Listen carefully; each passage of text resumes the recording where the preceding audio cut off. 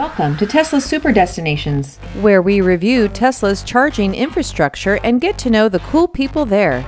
This is our first full year on YouTube, 365 days from our first video. So we're taking you to the Supercharger on the open campus, hosting the Tesla Design Center, SpaceX HQ, the boring test tunnel, and Hyperloop in Hawthorne, California. We totally need your support, so please smash the like button and subscribe. We really need your support to keep this thing going, so super please, and thank you in advance for subscribing.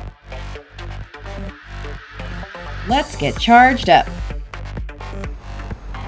Hello, this is Blue Leader, and we're here at Tesla SpaceX in Hawthorne, California, where they have 6 superchargers for employees only.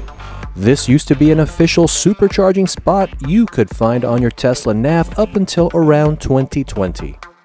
It was then removed from the Tesla nav, but Tesla drivers were still allowed to supercharge here as a secret supercharging spot. If you were in the know, then you knew where to go. That was super cool. You can charge here and everything, but they don't put it into the public. But as of mid-2021, Tesla drivers in the general public could no longer charge here. More on that after the ratings. 1 full star for chargers, 6 of them at 72 kV, 24/7 for employees only.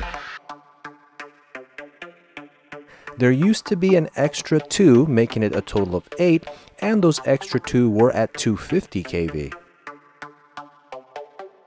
A full star for bathrooms about 50 feet away inside the lounge. This is for employees only. A full star for safety, well-lit, solar-shaded parking. 0 stars for food and beverage. You get your occasional food trucks during lunchtime.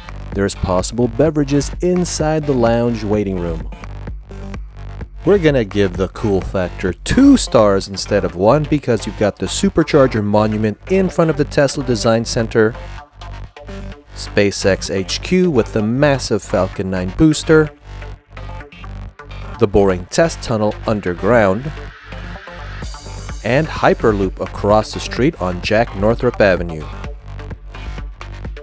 The SpaceX Tesla Design Center Supercharger for employees only gets a 5.0 TSD rating, pulling it up by cool factor. Non-rated noteworthy mentions: 0.6 miles from the 105 freeway Crenshaw exit. You can still take a photo op next to the Tesla Supercharger monolith. If you can't get a supercharging spot under the solar shaded panels, there are 15 employee destination chargers. The official Tesla story on why the supercharger was closed to the public is: we needed to add more parking spaces for our employees, so we built the other supercharger in Hawthorne next to Target, so Tesla drivers can use that instead of the one here at the Tesla Design Center. Seems plausible, right? Totally believable, but that doesn't sound like the unofficial intel we heard from around the tech campus that houses the Tesla Design Center, SpaceX, Hyperloop, and the Boring Company. The unofficial intel, let's call it a rumor, is a more than curious Tesla driver who was supercharging started to wander around the campus and access areas they should not have been. What we heard was a Tesla driver started wandering around, so they shut it down.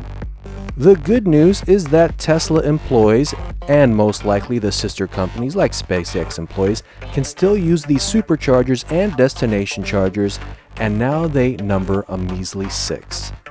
The good news for non-Tesla employees is that you can still drive through, take a look, take a photo op, but please don't mess it up for the rest of us and wander around places you're not supposed to go.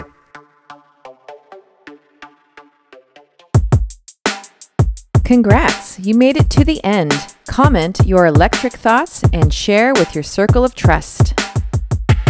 Thanks for letting us supercharge your Tesla destination.